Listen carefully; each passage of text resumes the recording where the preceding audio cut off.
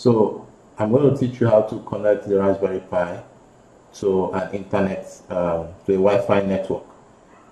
If it is not connected to the internet, it will be difficult for you to view your Raspberry Pi desktop remotely. So let's do that. So first of all, you click on,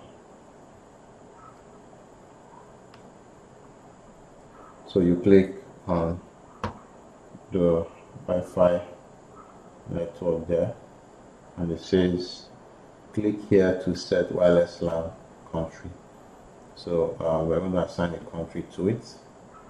So let's choose a country that we want it to work with.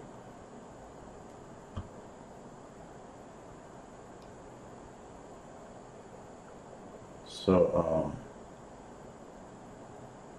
I'm going to choose Nigeria.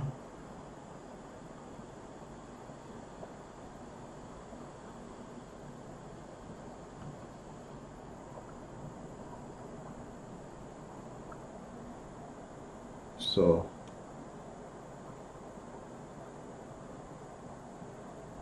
that's Nigeria over here. Then I'm going to OK.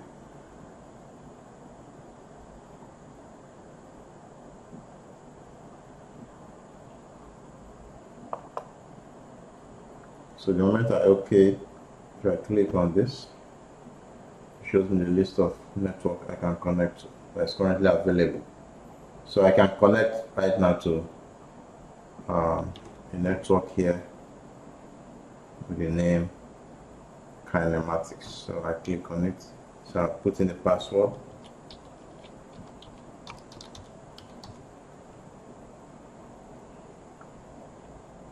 So after typing the password, click on OK.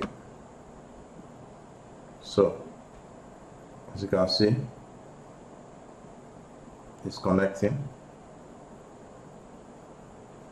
Yeah, so it's already connected. So you can currently see the IP address. The IP address is 192.168.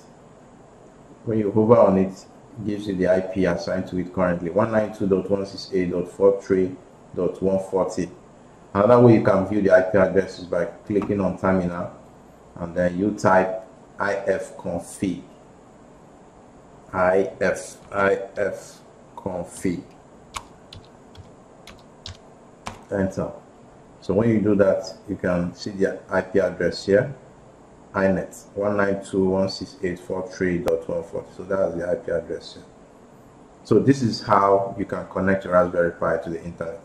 So in the next video, I'm going to show you how you can now view your Raspberry Pi from wherever you are. So but before we do that, we need to make sure that go to Raspberry Pi, go to preference. So in preference, you can see Raspberry Pi configuration. Click on it,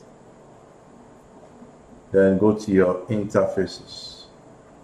Make sure that you have SSH enabled, VNC enabled. We are going to use camera at a point, so let's enable it also. So after doing that, click on OK.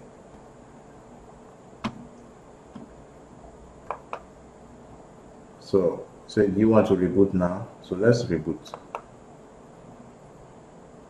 So in the next video, I'm going to show you how we can now, from our laptop, view our Raspberry Pi remotely.